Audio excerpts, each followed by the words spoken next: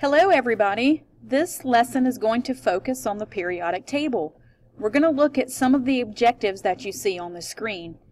What types of matter are there? How are they arranged? What's a family? What's a group? What's a period? How can you tell how many valence electrons are there? What's the reactivity like for each one of these? And then how are elements arranged as metals, nonmetals, and metalloids? So let's begin with what the periodic table is. It is actually a chart that was created many years ago. This Russian chemist named Mendeleev started it, and he predicted where certain elements would go.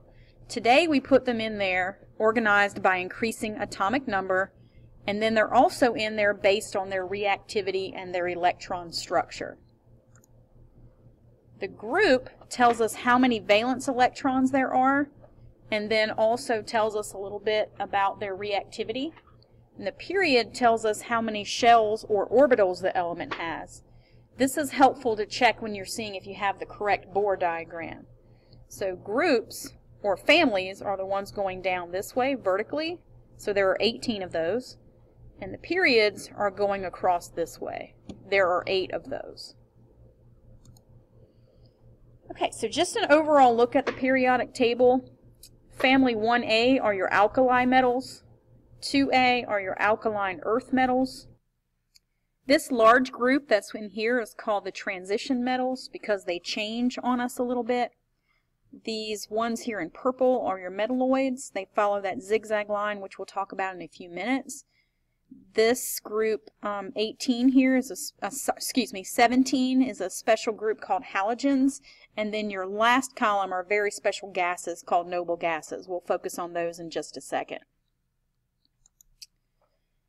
Okay, so your alkali metals react very violently with water, and they increase their reactivity going down the group. So therefore, francium down here would be more reactive than lithium as an example. These guys really like to bond with the halogens, group 17, because they only have one valence electron, and the halogens need one valence electron, so they make a great pair. Your alkaline earth metals, family 2 here, they also react with air and water, but not violently like their cousins. They have 2 valence electrons. So, can you guess what group they would like to react with? You're right, it would be family 16, because then if they had 2 more, they would have a full outer shell. Okay, your transition metals are groups 3 through 12 in here. They're called transition metals because they like to change. Their oxidation numbers change, their properties change, but they are all definitely metals.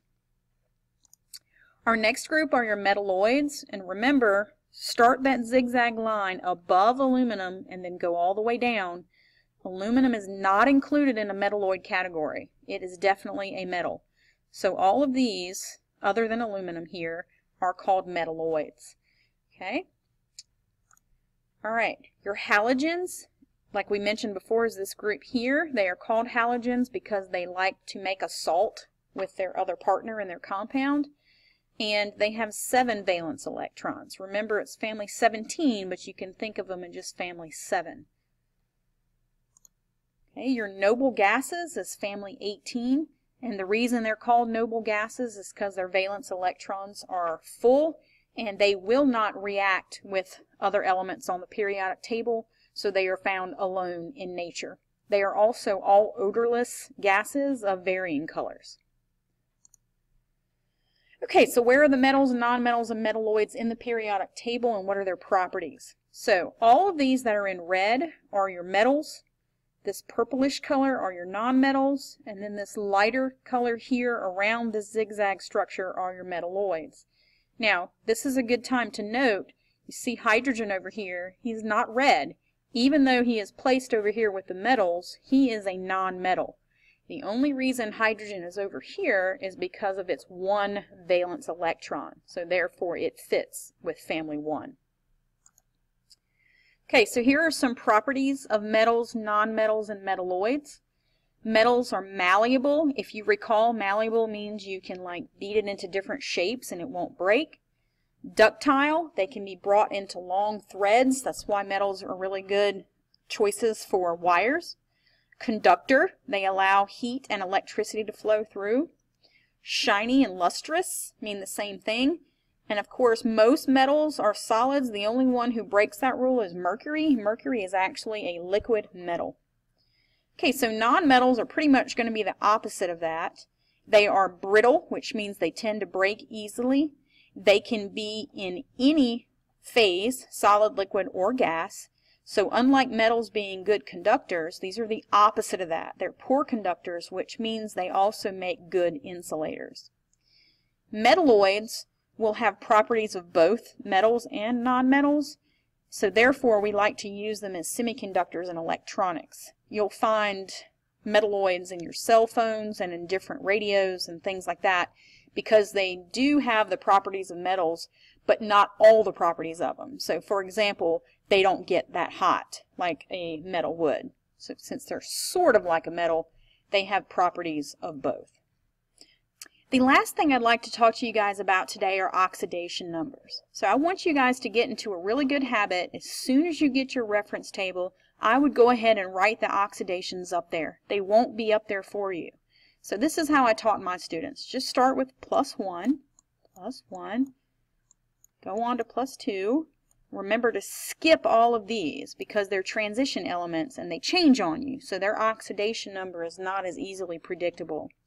Then continue, +3, +4, and that's as high as it goes, because after you have 4 valence electrons, it's going to be easier to start giving them away. So count backwards, and this time negative. So -3, -2, -1, and then this will be a 0. So let's start over here with the noble gas column that we marked as 0.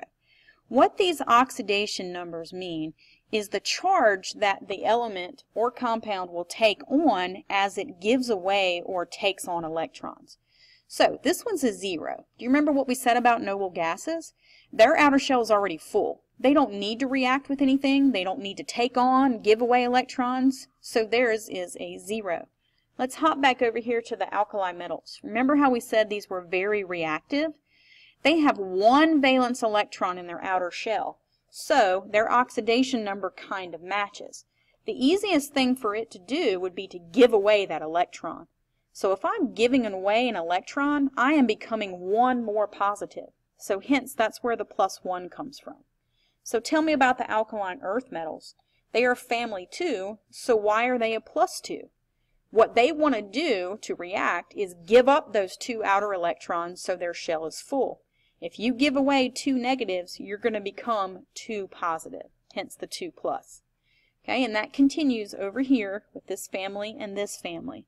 Now, once you go past the carbon family and you have the nitrogen family where it is a -3, they have 5 valence electrons. This is family 15, recall. So, is it easier to give away 5 electrons or take on 3? I'd say take on 3. It's the shortest way to get to 8. So if you're taking on 3 electrons, you're becoming 3 more negative than you were before. So hence the number is -3. So obviously, -2, they're going to take on 2 electrons. This is family 16. And then remember we talked about family 17 already, the halogens. They only need 1 more electron to be full. So they're going to do what they can to accept that electron, and then they become 1 more negative. You're also going to use these oxidation numbers when we name compounds and write their chemical formulas. So just remember that.